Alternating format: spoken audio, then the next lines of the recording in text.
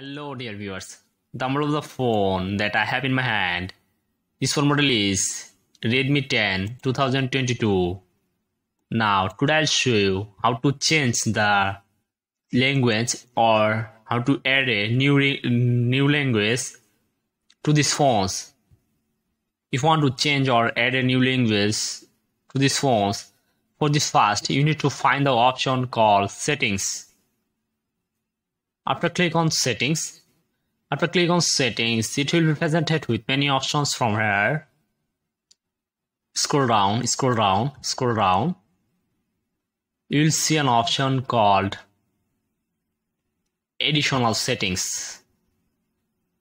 Then I will click on additional settings. After click on additional settings, it will be presented with many options from here.